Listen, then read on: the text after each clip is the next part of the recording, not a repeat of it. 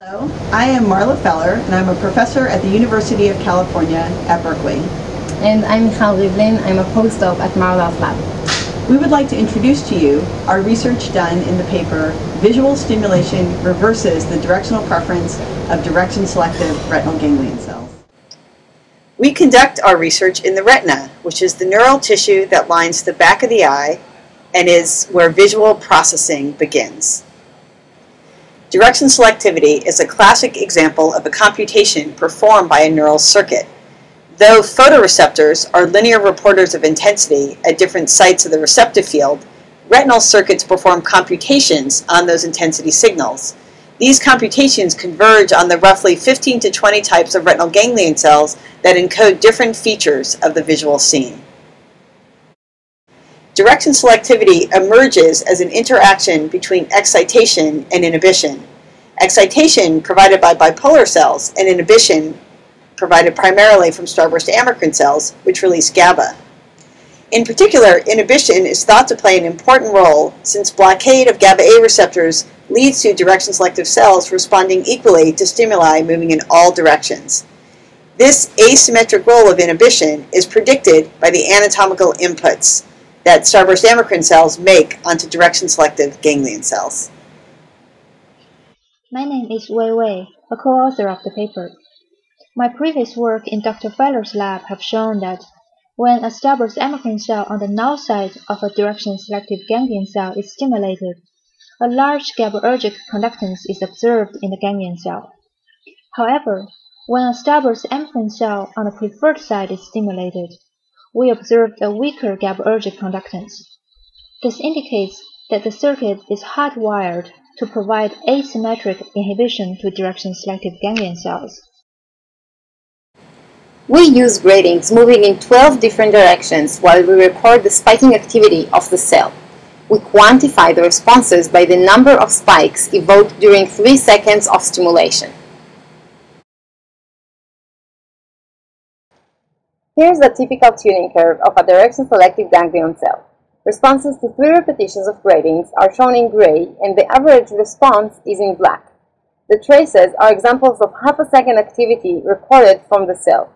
The red arrow is the normalized vectorial summation. The longer it is, the more tuned the cell is. The preferred direction of the cell is determined by the direction of this vector. The opposite direction is called the null direction. This is the rig where I performed my experiment.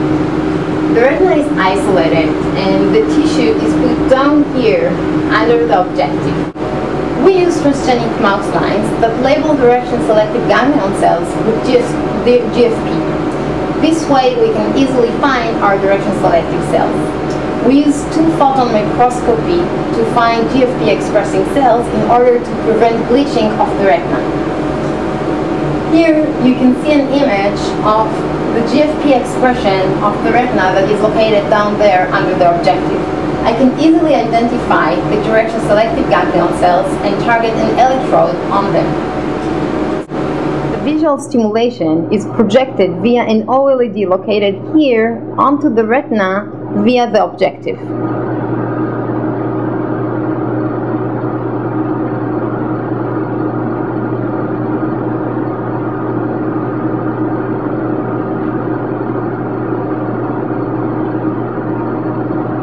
Motion is encoded throughout the visual pathway, and direction-selective cells are found in the visual cortex. Direction-selective cells in the cortex can adapt and reshape their directional tuning following a short repetitive stimulation.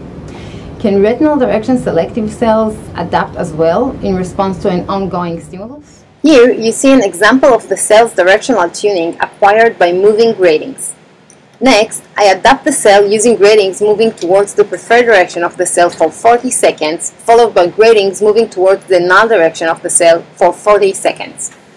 We speculated this adaptation protocol would be most efficient, as the preferred direction stimulation would lead to a decrease in the preferred direction response via depression, while repeated stimulation in the null direction would lead to an increase in the null direction response via training. Next, I obtained the new tuning curve using an additional grading test.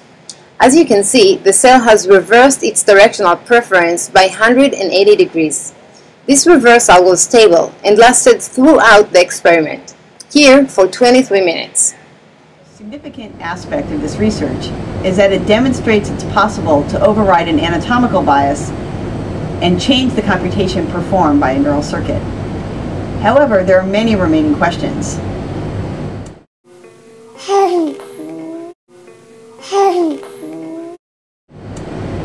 We are working hard to identify the specific cells and synapses within the retina that mediate this adaptation to motion.